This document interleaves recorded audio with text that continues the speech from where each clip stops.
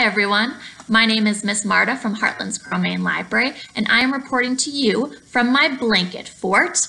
I created it using chairs and a blanket and a ski pole. It works pretty well.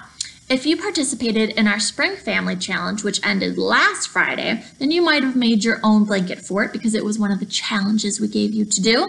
We also challenged you to write a whole story using only 6 words. So today, I'm going to read the stories that you submitted to us. But first, I need to get my flashlight because if you're doing any reading in a blanket fort, you're gonna need a flashlight.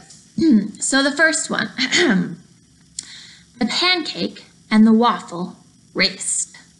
Ooh, I wonder who won though, the pancake or the waffle? Is this one of those tricky stories where you never tell the true ending? Oh, those ones drive me nuts. Okay.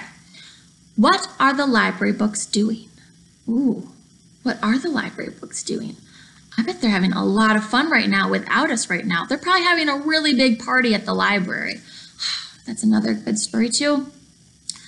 Happy world with trees, then fire. Whew. Wanderlust of peachy gold sunsets last afterwards. That's a lovely one too. Oh, and here's the last one. Toilet paper is for other people. There you have it. Well, great stories, everybody. Thank you so much for submitting them to us. We hope you enjoyed hearing them. I enjoyed reading them, and I hope this challenges more people to create their very own 6-word stories.